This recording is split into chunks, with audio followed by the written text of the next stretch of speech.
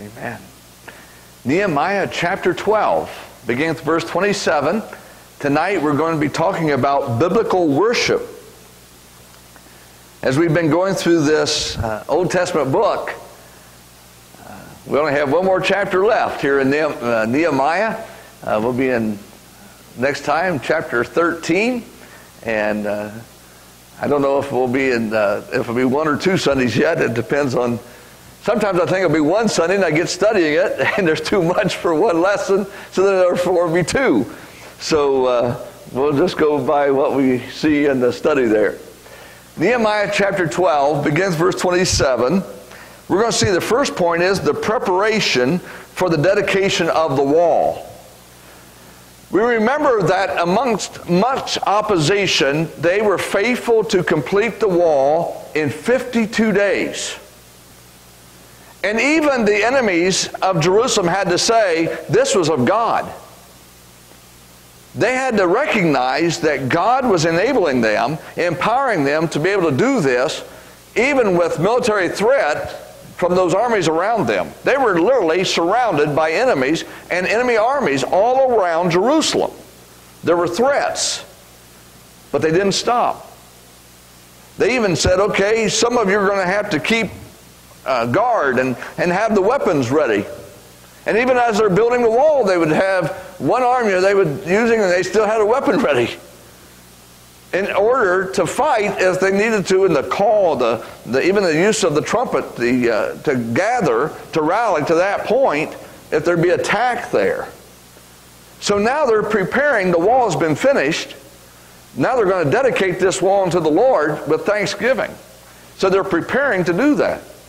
And that's going to be a great celebration of God's faithfulness. You know, there's times, we were singing that wonderful hymn this morning, to God be the glory, great things He hath done. You know, you can't sing that song quiet, can you? It's almost like tonight we were singing Because He Lives. There's times where there's a contemplative hymn that we would do that there's more prayerful mode, but there's some hymns that with thanksgiving that we just sing it with all our that we have, just a lifting praise to the Lord for what He's done. So they're getting ready to do that. They're preparing, and they're going to sing songs of thanksgiving. Notice verses 27 through 29. The Bible says, "Now at the dedication of the wall of Jerusalem, they sought out the Levites from all their places to bring them to Jerusalem, so that they might celebrate the dedication with gladness." We've said last week when we looked at this together in chapter 11, there were so many that were living in the villages outside of Jerusalem. So they had to have a search to find the Levites to bring them back into Jerusalem because it was so sparsely populated. Even though the wall had been rebuilt, within Jerusalem was still a mess. There was still a lot of debris and a lot of work to do building-wise. And so there were very few that were living within Jerusalem itself. And so now, in this celebration, they had to do a search to find out the Levites from all their places to bring them to Jerusalem so that they might celebrate the dedication with gladness, with hymns of thanksgiving, and with songs to the accompaniment of cymbals, harps, and lyres. You know, I was just talking to somebody at the Harvard Fair yesterday. It was interesting because I love to hear Handel's Messiah. You know, you think about all the orchestra and all the music that's involved and all the different things, the voices, but all that's involved with that. And the crescendo, the praise that, you know, if that doesn't, I can imagine not having chills from that because of the message of the whole Handel's Messiah. But going to the point, you know, the part, everybody stands up, don't they? And it's a celebration of praise, but it's reverence for God. And so you have here, they're getting ready to have great songs of thanksgiving, in which they're going to be heartily praising with hymns and all sorts of instruments that were listed. And I have on your notes Tommy Heigl in the Journey into Renewal. This is the Journey series. Pastor out in Oklahoma that has done the Journey series through a lot of the... I've used his work for many years, and I just really appreciate this pastor and what he's done. Cymbals, well, we are familiar with this. Cymbals are the circular, slightly concave brass plates used as percussion instruments. And there are some tremendous percussion instruments, and the cymbals serve a purpose, don't they? I never like to be really close to cymbals when they're played because when I was in the band, I played trombone, so we didn't have a lot of the cymbals. I was in the front end, but I tried hard. I played the trombone. I practiced, but I was never good. And that's just the honest truth. I was never good at it. And I was so bad, I was in my senior year. And we were at the Secret Santa Parade, I think, in Westerville, in fact. And big one, our band was in that, and I'm in the front, and there's a TV camera up ahead. And the band director yelled over to me, "Bryan, quit playing." That helps your confidence a lot, doesn't it? He was just concerned. He didn't want me playing with that camera right there. But I tried. But I wasn't good, but I tried. And so what happened was, I'd be in the front end. And the band and the instruments, and there would be, we had that cadence, the percussion, the drums back there, and you would be marching to that. So you can picture, here's the cymbals. There's a purpose, the percussion instruments as part of this praise. And then they would have the lyres, or the ancient harps, are stringed instruments with several strings of different lengths. The lyres have fewer strings, and I like his comparison. They would be the guitars of the Old Testament. The idea of the instruments for the singing of praise. But what was the purpose? It kind of reminds you of Psalm 150. All the different instruments that they would be used to the glory of God. That they would be to glorify Him. And then the singing that they're going to sing praises, the hymns of thanksgiving to Him.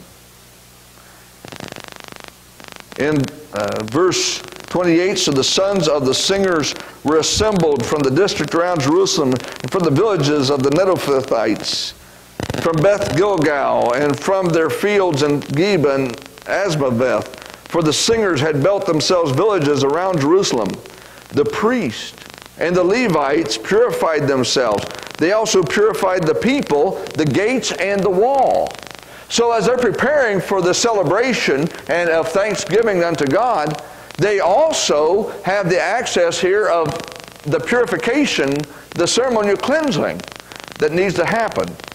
So that they can come to, as we were talking about this morning, so they're going to be coming before God with clean hands and a pure heart to be able to offer the worship to Him. We see that so often, not only in the Old Testament, but also in the New Testament. The importance of being clean before God. So the cleansing, that's point B. Chuck Swindoll in his book, Hand Me Another Brick, an excellent book on leadership with principles from Nehemiah, and from 1978.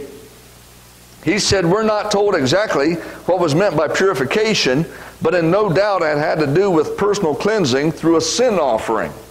So the idea of their offering, that would be a cleansing, that they would be purified so they would be able to use their lips, but their hearts would be pure before God. And the cleansing unto Him and the lifting up the praise. In order to carry on the celebration of the wall, their hearts had to be pure. We too need to remember that to minister to other people, our hearts must be clean before God. I'm always struck by, remember at the Jesus washing the disciples' feet. And of course, Peter says, Lord, what are you doing? This is the job for the lowest of the slaves. And here's the Lord Jesus Christ. He has the towel and the basin and He's washing the feet. the men's feet. And Peter's like, are you going to wash my feet? You know, you're not going to do that. And if I don't do this, Peter, you'll have no part with me. Well, then not only my feet, Lord, but wash my head, wash all of me. Give me a bath in a sense. And the Lord said, you've bathed, which means you have believed, you have received your spiritual bath. You have been made clean spiritually, but your feet are dirty. Now we know practically because they would have the dirt paths that they were walking on and the open sandals, the shoes, so their feet were dirty. But there's the spiritual application that Jesus made also. They were clean, but one of them wasn't clean. Who wasn't clean that was there? Yeah, the one who would betray him, Judas Iscariot. But Jesus said, you're clean, all of you, but you need to have your feet washed. In this filthy, dirty world, there's the idea of the cleansing that we need to have, and that comes, and as we come before God, and that we are honest with Him and confessing our sin, the 1 John 1:9 principle, that He cleanses us from all unrighteousness. He forgives us. And the cleansing, that is within the family of God. So that we need to have our hearts clean before Him. Swindoll also writes, moral carelessness and borderline sin give laughter a hollow ring. Mark it down, there could be no tolerance of evil, no laughing off of the things God hates. It really troubles me today. There are some pastors that take pride in swearing. And it breaks my heart because the Bible says, let no filthy communication proceed forth out of your mouth. And I think it's their idea, they think they're, quote, connecting with people, but it's a violation of God's Word. I hate foul language. There's times when, even when we were walking around at the fair, there's language we're hearing, and it's like, you know, why do they have to talk this way? You know, why use that? But you know, the thing about it is, it has no place with handling God's Word. It has no place within the teaching. But there are those, I can't remember the guy's name, but there was one pastor who liked to call himself the cussing pastor.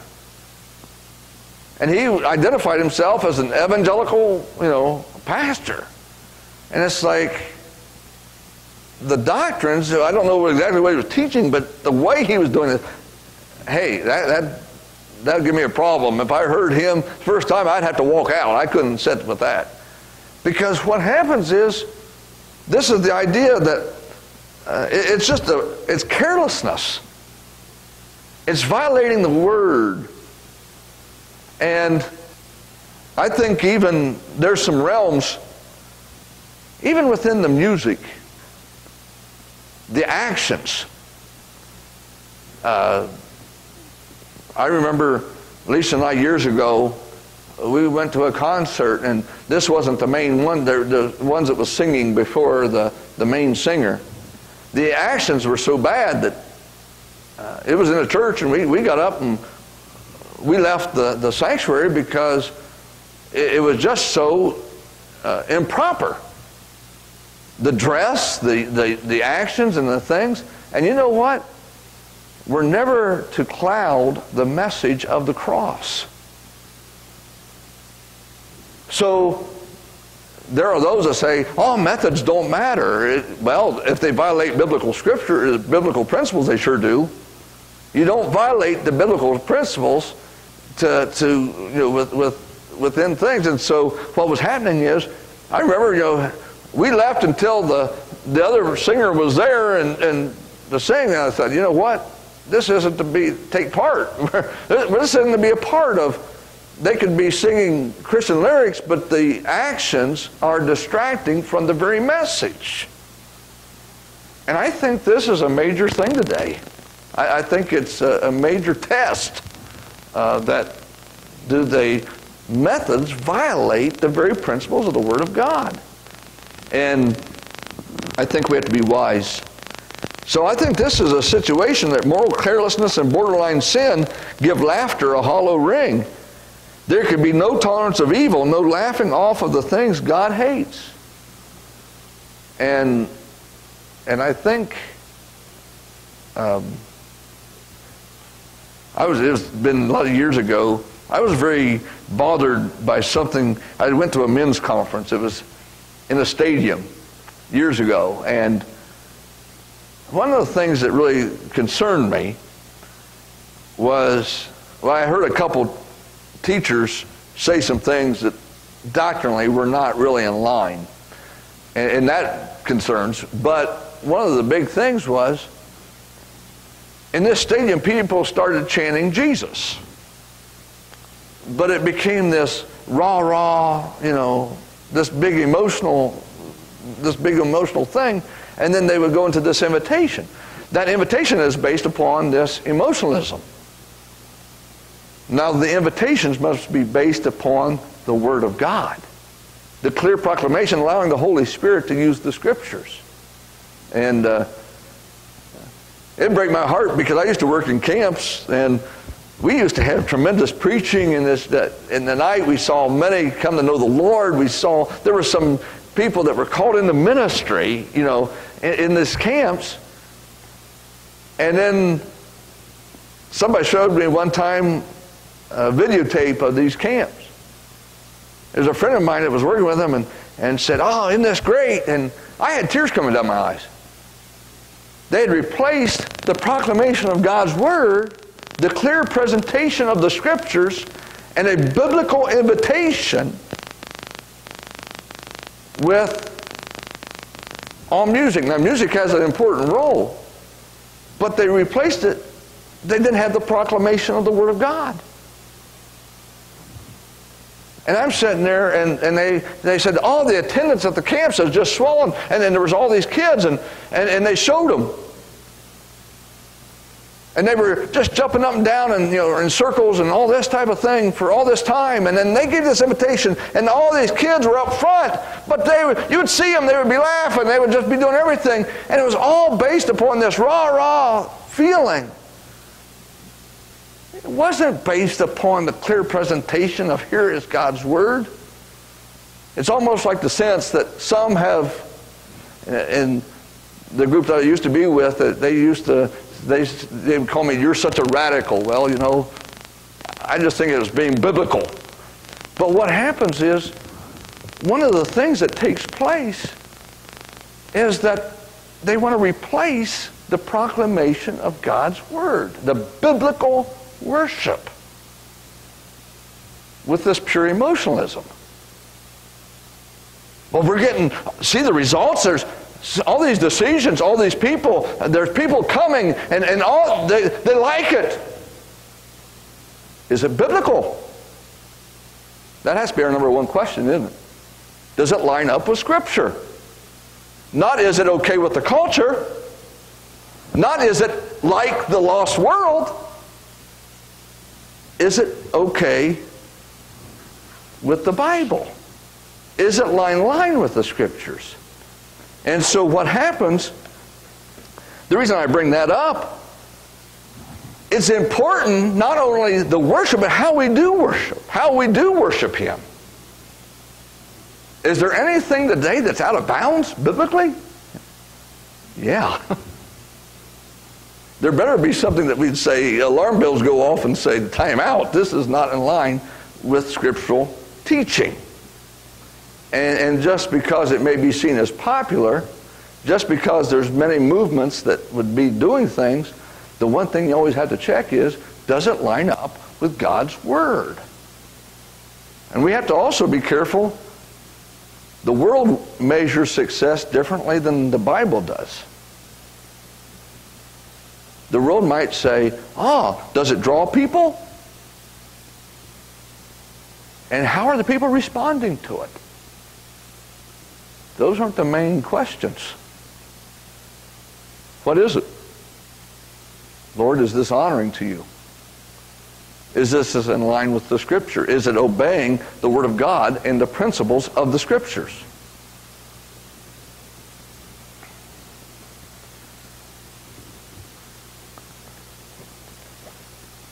The purification included the sprinkling of the blood of sacrificed animals. 1 John 1, 5 through 7, we're reminded that God is light. In Him there is no darkness at all. So if we're communing with Him, if we're walking in the light as He is in the light, then it says the blood of Jesus Christ, His Son, cleanses us from all sin, because we are confessing our sin to Him, and He is purifying, He is cleansing us. And this is the purification, the cleansing that took place even before the singing and the dedication of the temple. I'm sorry, not dedication of the temple, dedication of the wall that was rebuilt there in Jerusalem. Next, we're going to see the procession of the two choirs. This would have been something to see as we read this in Nehemiah chapter 12. Verse 31, Ezra led in one of the processions of the choirs. So Ezra, the spiritual leader, the one who has been faithful at teaching God's Word, is going to lead in the procession of one of the choirs. And so let's see this in verse 31. Then I had the leaders of Judah come up on top of the wall, and I appointed two great choirs, the first proceeding to the right on top of the wall toward the refuge gate. Hosea and half of the leaders of Judah followed them, with Azariah, Ezra, Meshullam, Judah, Benjamin, Shemaiah, Jeremiah, and some of the sons of the priests with trumpets, and Zechariah the son of Jonathan, the son of Shemaiah, the son of Mattaniah, the son of Micaiah, the son of Zachur, the son of Asaph, and his kinsmen, Shemaiah, Azarel, Malai, Galai, Maai, Nethanel, Judah, and Hanani, with the musical instruments of David, the man of God, and Ezra the scribe went before them. So you had the one choir that's going and they're proceeding on the wall. The new rebuilt wall, they're up there and they're walking around. Now on the other side there's going to be the procession of the second choir. And so verse 37 says, at the fountain gate, they went directly up the steps of the city of David by the stairway of the wall above the house of David to the water gate on the east. So the second choir proceeded to the left, while I followed them with half of the people on the wall above the tower of furnaces to the broad wall, and above the gate of Ephraim by the old gate, by the feast gate, the tower of Hananel and the tower of the 100, as far as the sheep gate, and they stopped at the gate of the guard. Then the two choirs took their stand in the house of God. So did I and half of the officials with me. Now what do we remember before? That when they began the work, remember what Tobiah said about this wall? That even if a fox would go up on that wall, it couldn't withhold it. It couldn't withstand it. It would tremble. There were two choirs that were proceeding and that were on top of this rebuilt wall. This wall was 9 feet wide. 9 feet wide. So it had plenty of room to accommodate the procession of these two choirs. Can you imagine seeing all these choirs marching on that wall? And then they end up for the worship. So Nehemiah follows the second choir. The participation in worship. God had given them great joy. I think that's an important point. It's not generated by man. God had given them this great joy. It came from God. God had given them. In verse 42, the singers sang with Jezariah their leader, and on that day they offered great sacrifices and rejoiced because God had given them great joy. Even the women and children rejoiced, so that the joy of Jerusalem was heard from afar. God had given them that great joy. Would you go over to Psalm 95? I love this psalm. Psalm 95, we're going to see the first verses here. Oh, come, let us sing for joy to the Lord. Let us shout joyfully to the rock of our salvation. Let us come before his presence with thanksgiving. Let us shout joyfully to him with psalms. For the Lord is a great God and a great King above all gods, in whose hand are the depths of the earth. The peaks of the mountains are his also. The sea is his, for it was he who made it, and his hands formed the dry land. Come, let us worship and bow down. Let us kneel before the Lord our God, our Lord our Maker, for he is our God, and we are the people of his pasture and the sheep of his hand. All that call to praise the Lord, to sing unto him, to shout joyfully to him. Oh, one of my favorite hymns I love to hear when we all get to heaven. We'll sing and shout the victory. We'll sing and shout. That's another hymn you can't sing quietly. That's another hymn that you sing out. I remember a good friend of mine that had pastored the Newark Baptist Temple for 46 years when he went to be with the Lord, and they sang that at his, they called it his homegoing, and it was his graduation service. And so everybody sang, and they sang that with such, just lifting up the praises to the Lord when we all get to heaven, and sing and then shout the victory. And so, can you imagine that as they're celebrating God's goodness, the dedication of the wall, the choirs have formed, and that is a song of great crescendo and of praise to him, for he is worthy. And not only did they sing it, what happened? People from afar could hear their great joy. I love that, because how many enemies of Jerusalem could hear the praises to God? Could hear them at the dedication of this wall. They're curious. What are they doing marching on that wall? These big choirs. And they could hear from some distance. The joy of Jerusalem was heard. Tommy Heigl writes, the first obvious sign that renewal has happened in a church is the singing gets louder and better.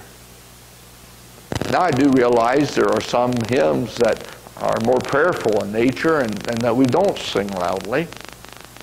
But there's something. I tell you what,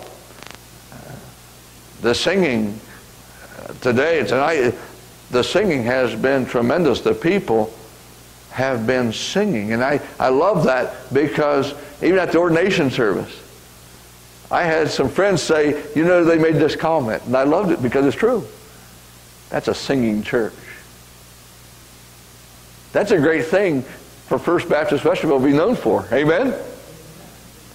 The people lifting their voices of praise to God, singing unto him.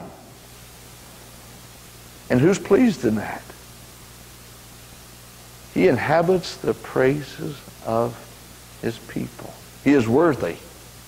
He's worthy. And you know what? It's a choir practice for heaven. Revelation chapter 5, verse 11 to 14. We're going to be singing, worthy is the Lamb that was slain. I can't carry a tune worth anything here, but I'm looking forward in heaven, singing, worthy is the Lamb that was slain. He's worthy to receive all the glory.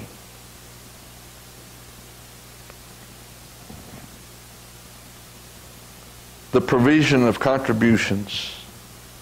Not only were they praising God for what He had done, empowering them to build that wall, but the Bible says in verse 44, the provision of contributions. We see Nehemiah was a man of worship. On that day, men were also appointed over the chambers for the stores, the contributions, the first fruits, and the tithes, to gather into them from the fields of the cities the portions required by the law for the priests and Levites. For Judah rejoiced over the priests and Levites who served, for they performed the worship of their God and the service of purification, together with the singers and the gatekeepers, in accordance with the command of David and of his son Solomon. For in the days of David and Asaph, in ancient times, there were leaders of the singers, songs of praise and hymns of thanksgiving to God. So all Israel in the days of Zerubbabel and Nehemiah gave the portions due the singers and the gatekeepers as each day required, and set apart the consecrated portion for the Levites, and the Levites set apart the consecrated portion for the sons of Aaron. So they were faithful in giving. They gave willingly, didn't they? They gave willingly to the Lord. The final point is, the people kept their agreement.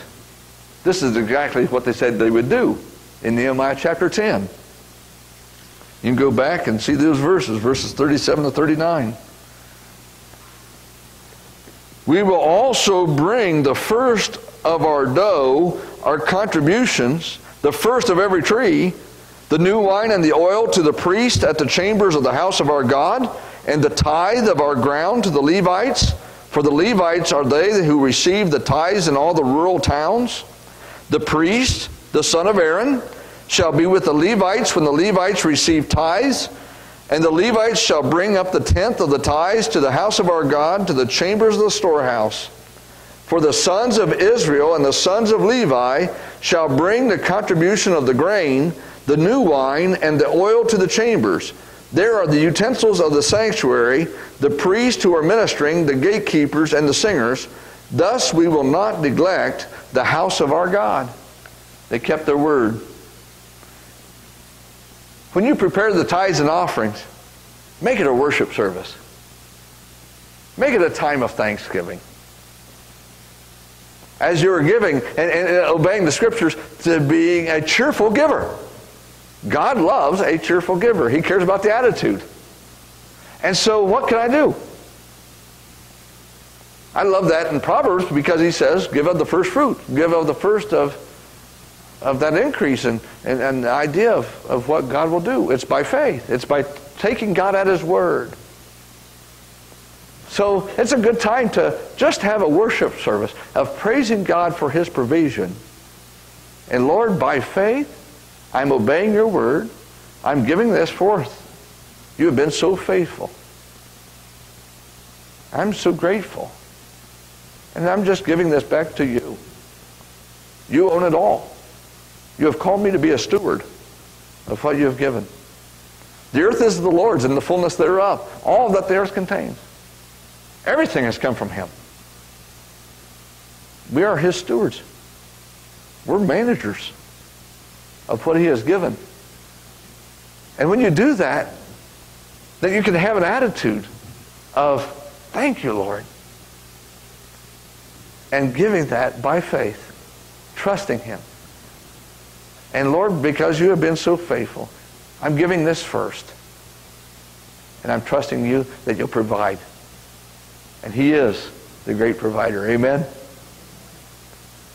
So that's an important part of worship. The biblical worship, they were preparing to dedicate the wall. They sang praises. They proceeded to the temple. They were singing songs of thanksgiving to God for what He had done. And God had given them that joy. And they could hear from afar I always love to hear the children sing, hallelujah, hallelujah, hallelujah, praise ye the Lord. I've heard different times where they can hear that afar. And they're singing, but it's praise the Lord. We used to do early mornings. Campers would get up really early and we would say attitude check. And they'd say, praise the Lord. And different times we'd have to do attitude check. Maybe we need attitude check as we come before Him. Am I ready to praise you, Lord? Would you bow for prayer? As we pray, we want to continue to lift up Mary Urton is recovering at home, for the continued strength. Also Carolyn Bonomi, I don't know how, at the apartment. She's back to the village of Westerville, but for her strength. Charlotte said this morning they were not able to do the chemotherapy on Thursday. She's to go back to the James this coming Thursday. So we want to lift up Charlotte as she would begin that. And other needs that we have. Let's pray. Father, thank you that we've had this opportunity together tonight to look in your word and Lord, to see how they worshiped you. And Lord,